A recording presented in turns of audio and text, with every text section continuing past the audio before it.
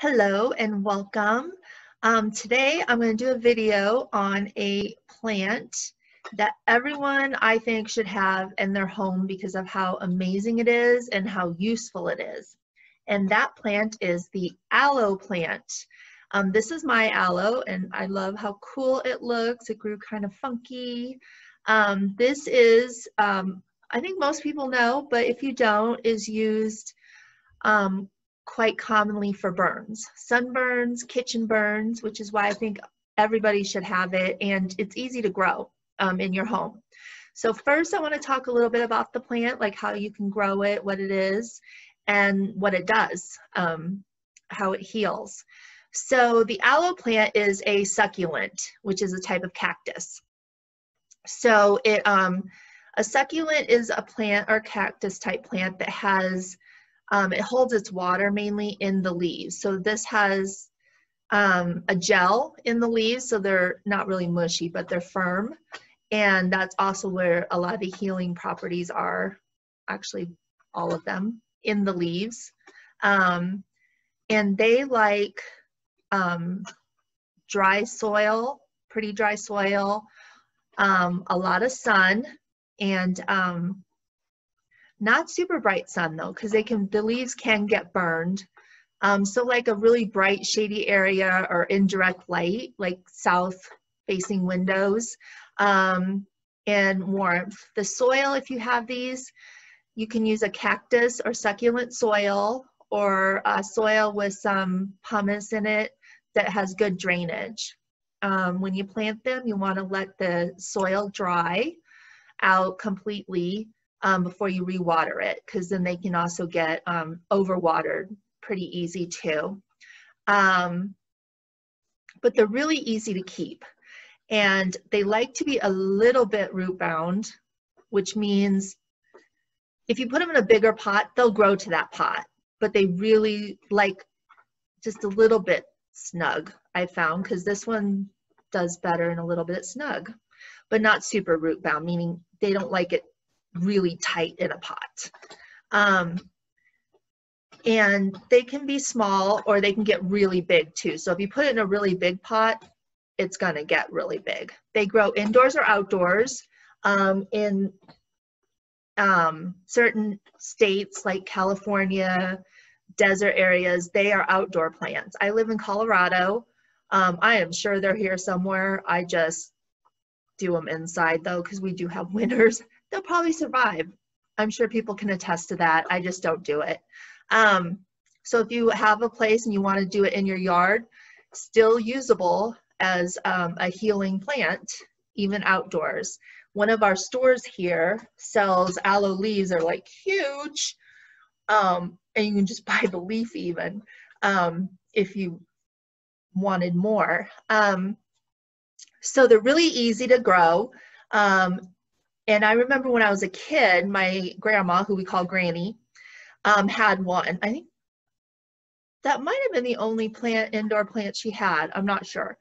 But I remember being sunburned, and they would cut the leaf off and use that gel for sunburns, which is its main use for us. And ever since then, we've had aloe plants. I've had aloe plants. So aloe has been used throughout history. Cleopatra used it. It was her lotion to make her skin soft. In the 1950s is when it really started to be of use in the Western tradition with radiation burns from the nuclear testing and the post-World War. And but it's been used throughout eons. So that gel that's in there, it has anti-inflammatory properties. It has it's an emollient, which means it protects and smooths and smoothing and softening. And so with that, it will, with burns especially, it makes it feel good and it protects it. And it also reduces the inflammation, and it has some antiseptic properties, so helps keep it kind of clean. You have to still clean it, but you know, protects it from the outside. So it doesn't, it'll kind of fight infection, but of course you still have to clean it with soap and water. And it'll help stimulate the immune system to heal wounds. It does it with burns, insect bites, cuts, minor cuts. I was trying to think what else. It'll help speed healing too with the burns and the insect bites, and it will calm down the irritation, the itchiness, and everything. The other thing that aloe is used for, and you can buy these in stores, they sell the liquid aloe that people drink, aloe juice. So think of the inside of your stomach and your intestines as the same type of surface as skin. So it's considered topical too, and it will help with indigestion, constipation, bloating, not bloating, maybe bloating, and ulcers. It will help heal that. So people, I wouldn't do it with your plant at home because it's a different kind of process that they do to make it that liquid. But it will heal that too on the internal part. So they use aloe for that too. So if you have any sort of rash from, if you're out in the woods and you hit up on a plant and you get that irritation, it'll help that. If you have eczema, which is that scratchy, bumpy rash too that shows up with winter stress and stuff, it'll help that, relieve that. The biggest thing is if you, in the kitchen burns and sunburns, especially with children, it is safe for anybody topically. If you are pregnant, do not use aloe internally. It is not safe if you're pregnant. But topically it is super easy to grow, super cool looking. I mean, come on, that is a neat looking plant.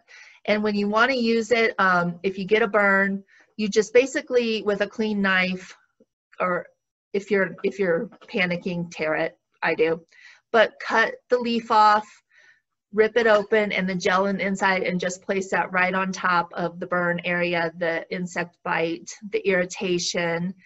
You can also take, now my leaves are kind of small, but the bigger leaves, you can cut these, take them off, cut them open, wrap them individually, the pieces, if you want to cut like a 2-inch piece, or buy those really big ones that some of the health food stores sell, and wrap them individually, throw them in the freezer or the refrigerator. It'll keep in the freezer like 6 months, and you take a piece out and just unwrap it and put the cold gel side down on your skin, rub it on there like a lotion. You could place it on an irritated part, just wrap it with a bandage or something and leave it on there. The coolness helps if it's an inflamed, really irritated area, and then the aloe will help too to heal that. So that's something kind of like a first aid kit type thing you can keep in your freezer too. But definitely something you want to keep on hand. So remember, it has anti-inflammatory, emollient, which is your softening lotion type thing. It's protective. It has antiseptic properties. So it just soothes it and calms it and makes it feel better, especially if you have kids, or if you're just kind of, you know, like me in the kitchen, get those burns, like, oh my gosh, why did I touch that? You need an aloe plant. And kids love these too because they're so easy to grow. So it could be your kid's plant. And they sell them in the grocery stores, have them all the time too. And it's just really a cool plant to own. So I hope you like this. I plan to do more videos on herbs and plants, and then my oracle readings. So please subscribe. You can also check me out at coloradoherbalist.com, or I'm on Instagram at Colorado_herbalist. So thank you. I hope to see you soon. Bye.